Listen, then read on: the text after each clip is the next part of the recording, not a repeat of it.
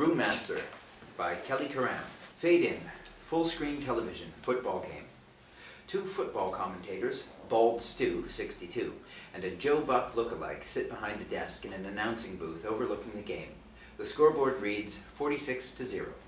I haven't seen such a porous home defense like this since girls' powder puff football back in high school. Careful, Stu. Girls don't play powder puff football these days. Interior, brewery, night. A small urban warehouse. Cement walls covered in celebrity murals. Huge stainless steel brew-making machinery glistens in the background. Bearded Douglas, 33, the bartender, stands cross-armed, shaking his head disgustingly at the television. Sitting at the bar, Gina, 24, sun-kissed and smooth-legged, stares at the ponytailed stout woman, Sara, 32, who kneels on the cracked cement floor, scraping off one of the many wads of colored gum stuck underneath the picnic tables. A loud man's laugh blasts louder than the football game. It's Justin, 30, Superman handsome and Prince Charming charming. He's schmoozing with an elderly woman named May. Gina smiles adoringly at Justin's adorableness. May you keep coming here, I'm going to have to leave my wife. Did you hear the one about the cop who pulled over the car that was weaving? No. Told the drunken driver his wife fell out of the car a few miles back. You know what that drunk said? No. Thank God, I thought I was going deaf. Justin laughs. Sara crawls out from under the table with a small pail filled with rock-hard gum. Sara goes behind the bar and dumps them in a big garbage pail. She grins again at Justin, having fun with May. Not easy crawling on these floors. Sara ignores Gina and washes dishes. I could use a maid. How's about I pay you twice what they pay you here, and you come spit and shine my condo?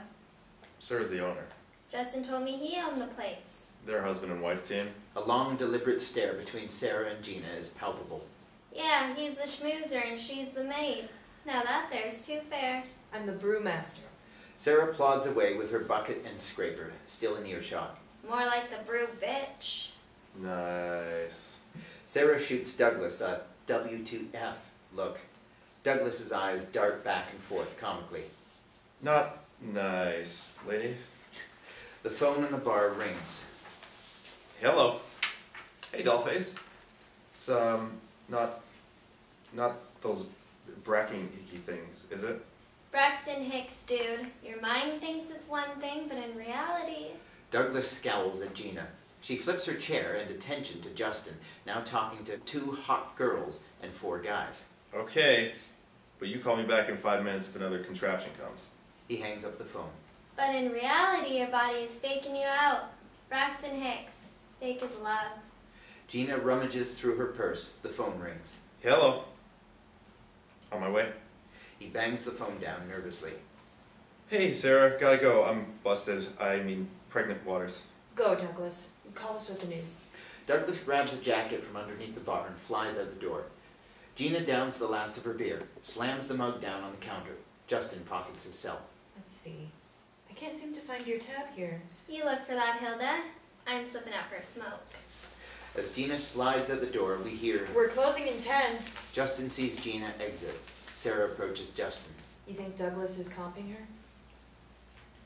She said she's going out for a smoke. Stay here, I'll go see what's up. With a peck on Sara's cheek, Justin exits. Sara cleans and then cashes out the last of the patrons. Sara follows the last guest out and witnesses exterior, brewery, parking lot, night.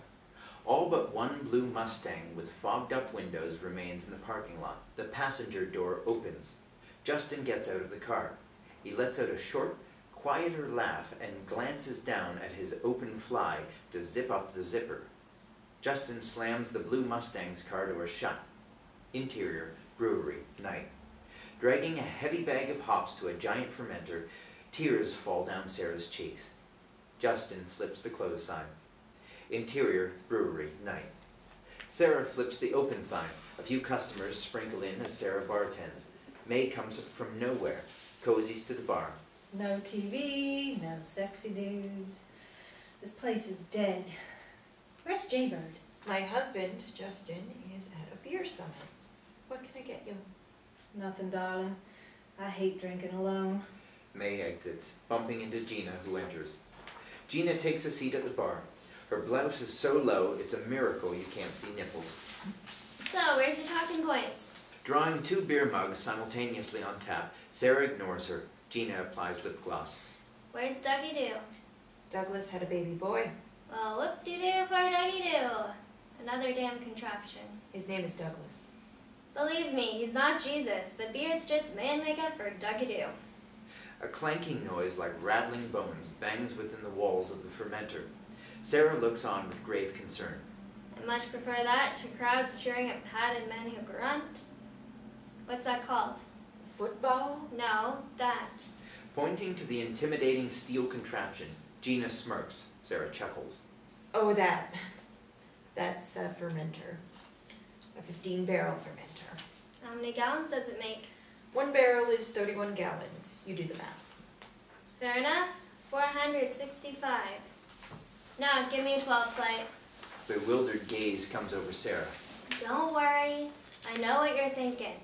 I forgot to set up yesterday. I assure you I won't take flight after this flight tonight. Sara taps out 12 different beers. She places them in a carrier in front of Gina. One at a time, Gina downs the beers. I'll call you an Uber.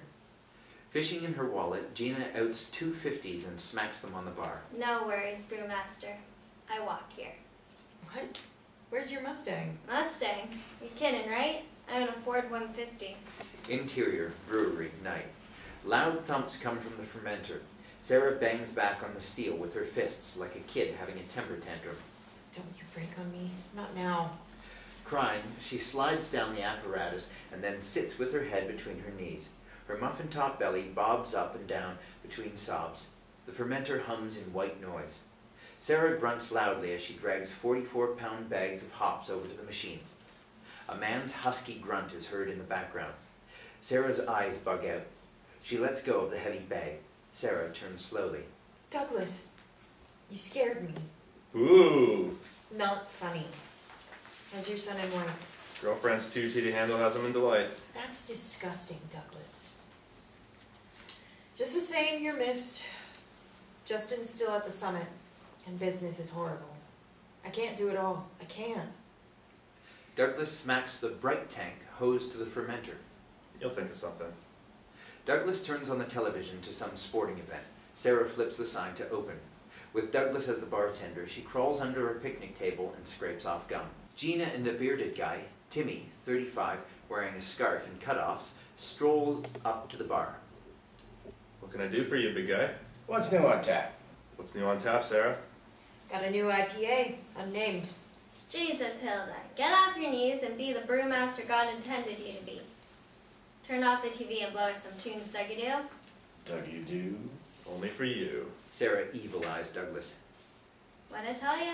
Douglas, did you get the barley like I asked? No problemo in my car. Sara peeps at the clock, pussyfoots to the back of the bar, secretly listens to Douglas as he puts the moves on Timmy. After closing, I'm 2 blocks from here. New club on 7th is... I'm there. 1:30. Mysteriously, Sara jumps up from behind Douglas. Ah! Guess one scared deserves another. Why don't you pull your car in the back? Then I'll close up. With the patrons gone, Sara flips the sign to close. She scurries to the back door, opens it. There's the blue Mustang she saw Justin get out of. The trunk pops open. There is Douglas yanking out a 55-pound bag of barley. Douglas drops the bag with a thud at her feet. Thank you. You can leave now. I still need to clean up. On the clock for 15 more, boss. No, Douglas. I'm sure your girlfriend and baby misses you. See you tomorrow. By the way, nice car. He shuffles out the door. Sara snags her purse and car keys. Exterior, club, parking lot, night. The lot is empty except for a few cars. Sara spots the blue Mustang. Douglas is inside. She glimpses at the clock. It reads 1:20. She pulls up next to his car, beeps the horn lightly. Douglas turns his head towards her car. Sara motions for him to come. He leaves his blue Mustang and gets into her car. Interior, Sara's car, night. Sara puts her hand over her eyes and in a trembling voice, Please, come back with me. The fermenter is making weird noises. Please, Douglas, I... What? How did you know I was here? I heard you. Now listen to me. The business shuts down if the fermenter blows. I'll bring you back. Before he can answer, she skids off. Shit, Sarah, I'm not a plumber. Probably needs cleaning. When's Justin? He's not. I think he left me. And I have issues with small places. I'm scared. Please, I'll give you 200. I'm sure the baby could Let's use just get this done. Interior brewery. In front of the fermenter. Night. Sara cranks open the manhole. Douglas looks at her. Well, what the hell do I use to clean it once I'm in there? First, check if there's any odd identifiable pieces. What do you mean? Giant yeast deposits? I don't know. Douglas crawls into the small, light submarine hole. Interior brewery. Inside fermenter. Night. It's dark.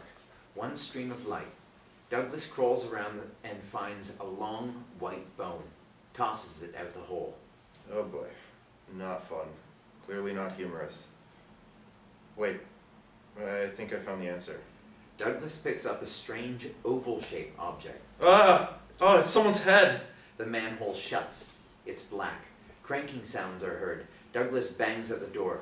Horrific screams commence as the fermenter gurgles and moans. Interior brewery. Night. A country band is playing a country song. Waitresses dressed like sexy cowgirls are taking orders from thirsty patrons. Gina in a sexy jean miniskirt is tending bar. Interior brewery. Bathroom. Night. A woman whistles "Master in the House." It's Sarah's reflection in the mirror. She's in full makeup, blood-red lipstick, teased pigtails, breasts exploding inside a too-tight blouse. Interior brewery. Night. Stop pretending to bartend, Gina. Then give me a new full-bodied beer loaded with your yummiest of yummy, foamiest of foamy head. Sara shakes the bottle of beer, hands it to Gina. She views the label. It reads, "Brew Bitch." They laugh wickedly. Gina smacks off the cap using the bar edge, licks the erupting foam. Sara spits out her chewed gum and sticks it on a pole laden with hundreds of other gum wads. Fade out. The end.